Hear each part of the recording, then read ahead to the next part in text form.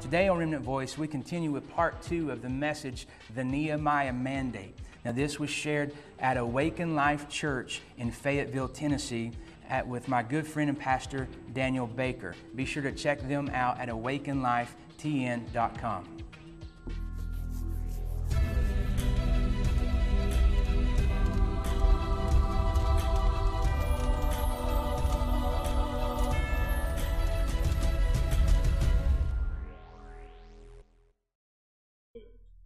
Then all of a sudden, you start organizing the families, getting the families equipped, putting them in their positions. You're getting sons and daughters discipled. Saints are being equipped for the work they're called to. All of a sudden, you're getting the attention of the religious again. And now that they see that you're making a little bit of progress, what they thought was funny has now become and made them furious.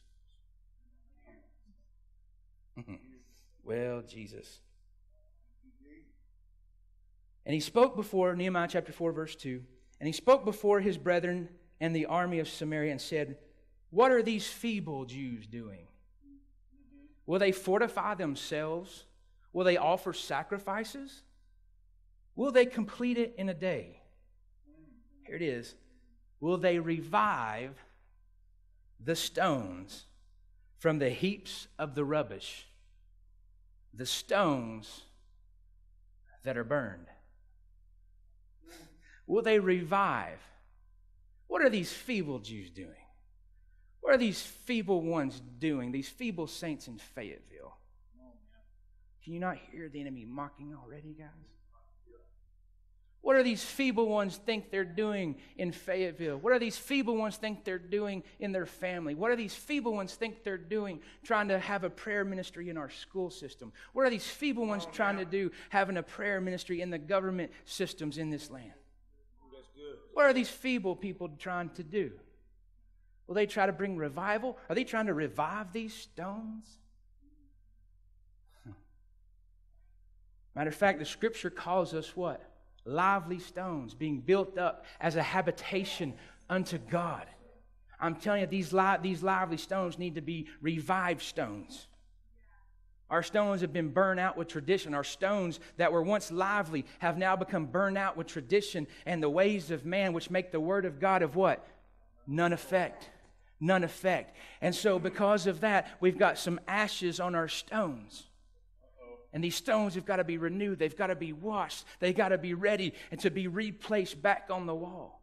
And so we are like these lost stones that are covered in the dirt. But the Lord's saying, I'm trying to send some laborers here to take these stones and rebuild them and put them back in their place, put them in the right alignment so they can function in their position. Amen. Oh, Jesus. Amen. Will they revive these stones? See, there's always enemies of revival. There's always enemies of revival and awakening. Right. The Sadducees in the New Testament, they didn't believe in a resurrection. What is a resurrection, guys? It's a revival. Just as Sadducees existed in that day. He quoted it earlier, there's nothing new under the sun. There's still Sadducees today. And I love how Perry would say this. He would say, they're Sadducees because they don't believe in revival. Why? They're sad, you see. They're very sad, you see. Well, why are they sad? Because they don't believe in revival. And when I say revival, guys, I'm talking about Jesus. Make no mistake about that. I'm not talking about a series of services. I'm talking about somebody that walked in the fullness of the reality of the kingdom and who said, we can do the same thing he did. That's revival. Oh, Jesus. Oh, hallelujah. Will you revive these stones? Verse 6, Nehemiah chapter 4 and verse 6. It says, "So we built the wall, and the entire wall was joined together up to half its height, for the people had a mind to work. Right. Now it happened when Sanballat, Tobiah, and the Arabs, the Ammonites, and the Ashdodites heard that the walls of Jerusalem were being restored," and here's the kicker, guys, "and the gaps were beginning to be closed, they became very angry." They became very angry.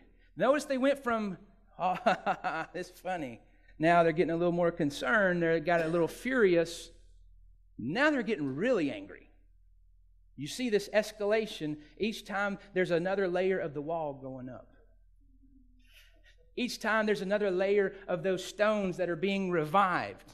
Each time revival bursts in another church or in another region, that religious system starts getting a little more furious. What they thought was funny, now it's becoming a lot more furious, and they're getting a lot more angry. And they get angry not just when the walls go up, but when the gaps are being filled. It says when they saw the wall was halfway built. So know this, anytime you're building a ministry or a function or trying to build your family and you're making progress, you get about halfway there, there's going to be another attack that comes against you. They got the wall halfway built and they started filling in the gaps, and that's when it angered the religious structure and the religious system that's a third time. And they try to come against them that third time. So anytime they see there's progress in revival, or there's progress in reformation, or there's progress in rebuilding, religion thinks it's rebellion, and they always try to come against it. Especially now that you've got a thriving prayer ministry and the gaps are being filled. Said, I sought for one to stand in the gap and make up the hedge. He sought for one. His eyes go out searching to find that one that'll stand in the gap of intercession and make up the prayers and call forth into remembrance the things that's been spoken over people's lives, the things that's been spoken over a region, the things that's been spoken of in your personal life. Paul told Timothy to wage the warfare with the prophecies that's been spoken over you. How do you wage the warfare with prophecies that's been spoken over you? Through prayer. Through intercession. You take those words and you send them back to the throne. Come on. Verse 9, it says, nevertheless, thank you, Lord. Now let's look at verse 8. And all of them conspired together to come and attack Jerusalem and create confusion. Hear me on this, guys. Anybody that's listening. Thank you. Gotcha. Got it. Anybody that's trying to create confusion, as you're trying to rebuild, know that confusion will be created against you. As you're trying to rebuild and function in the things that God's called you to do, and you start making progress, and you get about halfway there, and now you're starting to have the gaps of prayer filled in your life and in your ministry, all of a sudden that there's going to be somebody or even a group of people, because it says they conspired. A conspiracy is more than one person. So as they conspired to create confusion. So be on guard, watchmen of the house, that I would say to you, as you continue to rebuild in this area, watch for confusion to try to come in.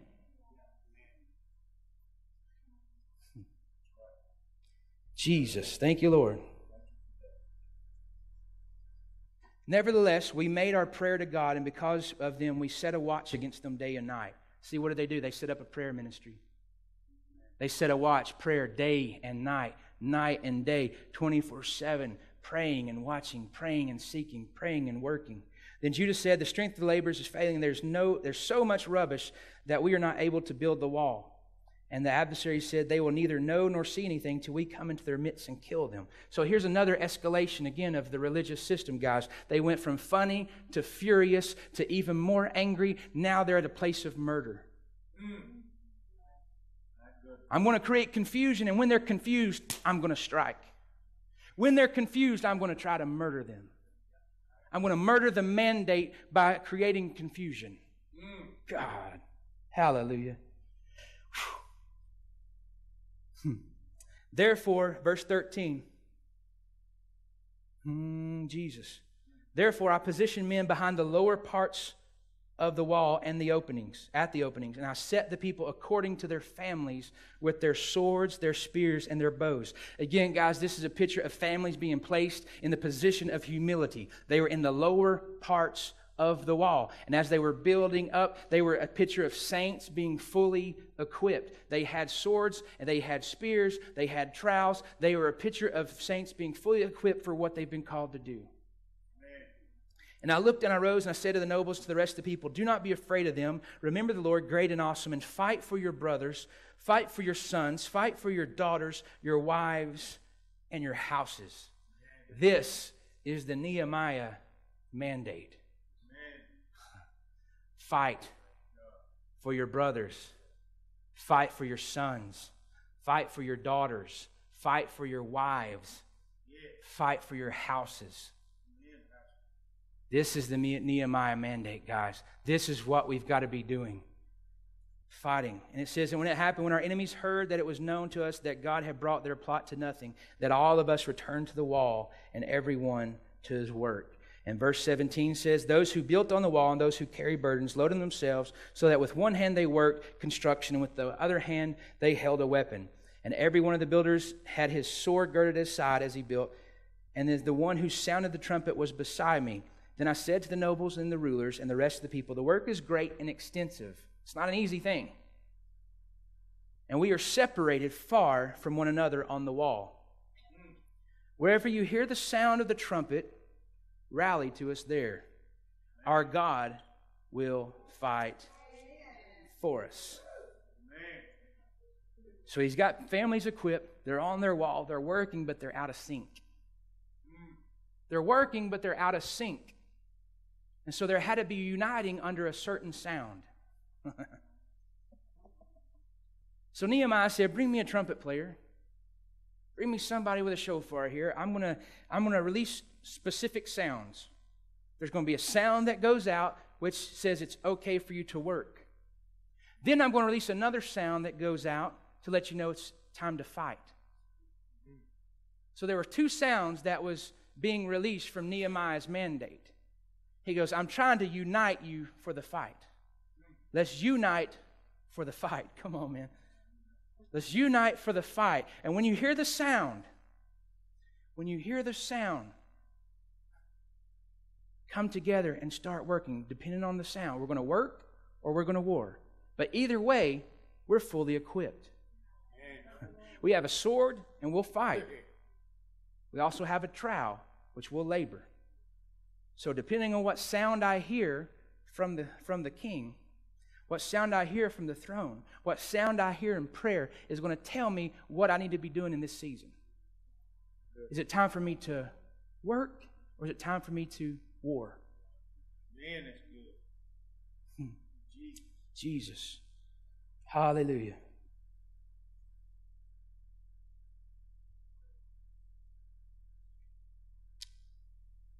Yeah. So they're united under a sound, but know this, guys. The enemy will try to bring a counterfeit sound to throw you out of sync. The enemy will try to bring a counterfeit sound. This, again, goes back to creating confusion. But he'll try to bring a counterfeit sound to get you out of sync, to stop you from laboring in what he's called you to do. Here it is. Nehemiah chapter 6 and verse 9. And I'm closing here. Nehemiah chapter 6 and verse 9. It says, for they were all trying to make us afraid, saying their hands will be weakened in the work, and it will not be done. Now therefore, O God, strengthen my hands. And he continues to pray. Verse 11 says, and I said, such a man as I flee, and who is there such as I who would go into the temple to save his life? I will not go in. Verse 12, then I perceived that God had not sent them. See, what had happened in this time, the enemy sent in some false prophets to create a counterfeit sound, to get the workers and the warriors out of sync. And if I can get the workers and the warriors to lay down their weapons and lay down their tools, then nothing will be rebuilt. Revival won't come to the city if I can get them to lay down their weapons and their tools. So the enemy hired false prophets to come and instill confusion and then fear, to get people fearful of working and warring after the things of God. Verse 12, Nehemiah says, then I perceived that God had not sent them at all. You got to be really sharp in this season, guys. Amen. But that he pronounced this prophecy against me because Tobiah and Sanballat had hired them. Notice that the enemy will hire people to hinder you. The enemy will hire people to hinder your work for the things of God and His kingdom. For this reason he was hired, that I should be afraid and act that way and sin, so that they might have cause for an evil report, that they might reproach me. See, he releases a counterfeit sound to get you to be in confusion and in chaos. And when you're in confusion and chaos, fear rises up. And then you'll start functioning out of fear and not faith and end up in some trial, some snare, some sin, something like that, to lay the tools down so you will no longer work and war against the enemy's camp. But God. Come on, somebody. Verse 15 says, so the wall was finished on the 25th day of Elul in 52 days. And verse 16, and it happened when all our enemies heard of it, and all the nations around saw these things, that they were very disheartened in their own eyes, for they perceived that this work was done by our God. Hear that. When they saw the wall was completed, and they tried to bring all hell against it, and it couldn't stop it. It couldn't stop the work of the kingdom. It couldn't stop believers that come together in unity. It couldn't stop believers that was united under a sound.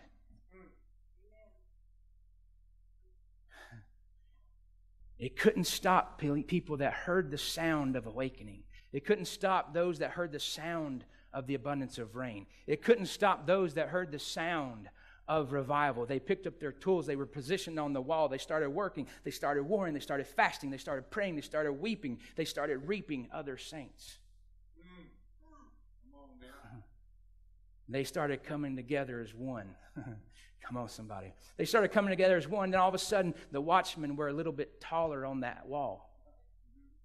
And as the wall started building, I believe the watchmen stood. When that wall was halfway built, I believe there were some watchmen. This is just me. I'm not saying take it from there. I just believe from this that the watchmen saw the half of the wall built, and they start, as a prophetic act, they stood upon it and they started looking. Oh, I see confusion coming. Get ready, gatekeepers. Pick up your sword. Trumpet man, blow the sound for war, because I see some confusion coming. Oh, batten down the hatches, guys. Don't let it in. Right. Keep my gates closed. Keep my gates closed to the confusion. You want to come at me with gossip? You want to come at me with confusion? Let's bring that other person in the room and let's settle it right now. Come on now. Jesus, I don't know where that came from, but hallelujah.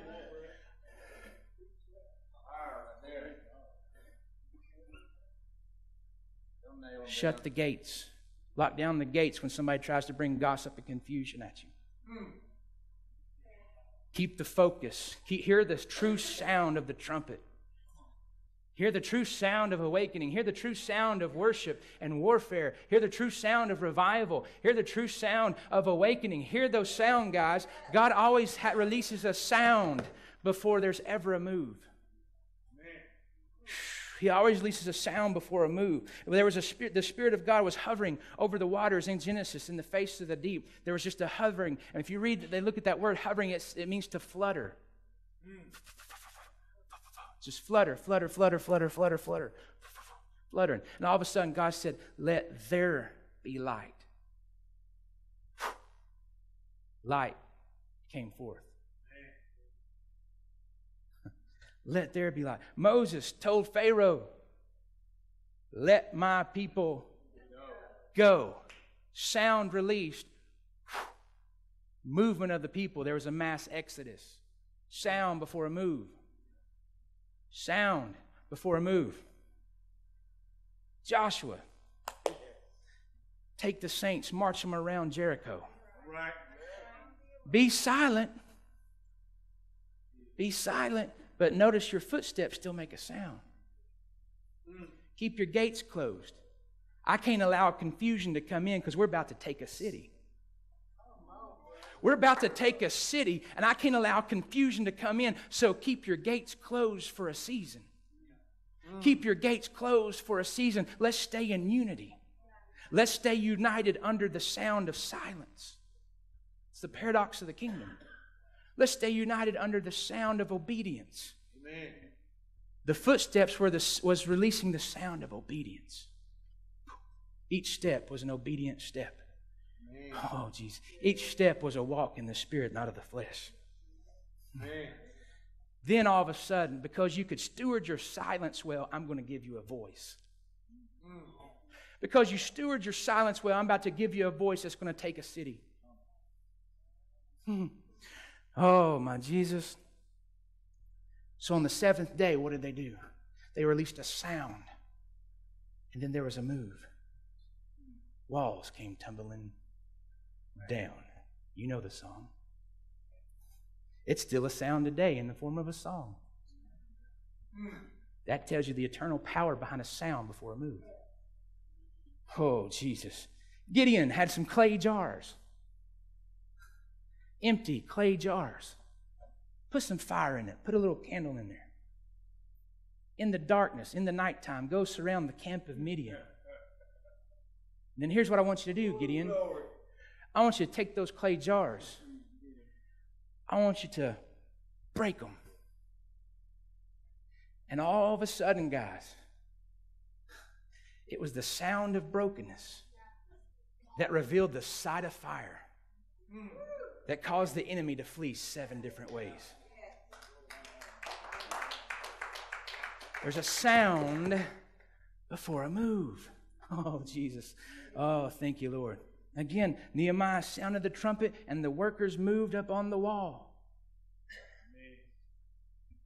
Elijah heard the sound of the abundance of rain and what? He outran the chariots. There was a sound before a move. Another one, guys, again, thank you, Lord. The alabaster box. The alabaster box was filled with fragrance and fervency. The alabaster box was broken, the seal broken, and all of a sudden, a movement of worship was released. The sound of brokenness created a movement of worship, that everywhere that the gospel shall be preached, that this lady should be mentioned. Come on, somebody. Son of David. Son of David. Have mercy. Mercy. Bartimaeus. Sound before the movement of his eyes were opened. Son of David, have mercy. Have mercy, Son of David. I'm sitting in darkness. And you're the Son of light. You're the Son of awakening. I need revival. I need awakening because I'm blind. Son of David, I'm going to release a sound and you're going to release a move. Oh, Jesus. Oh, man. Thank you, Lord. Yeah. On the cross, you had the sound of the nails piercing the flesh of our Savior. Hear it. Can you hear it? I can hear it. I can hear it. I can hear the hammer. I can hear the steel of the hammer piercing. He stewarded his silence well before the priest. And God gave him a voice to say, "It is finished." And then the whole earth moved. It said the shaking. Guys, I'm in the book. I ain't making some stuff up here. The sound, "It is finished." Darkness came on all of a sudden. It says the earth shook. Sound before a move. Oh, Jesus. Thank you, Lord. Thank you, Lord. There was a sound of that stone rolling away. Sound. And then a move. Jesus came out of that tomb. Sound of the stone rolling away. And Jesus moved out of that tomb in resurrection power. Come on, somebody.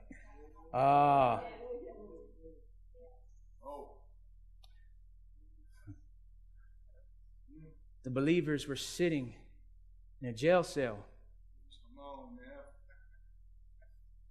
All of a sudden, they released a sound of praise and worship. What happened to the prison doors?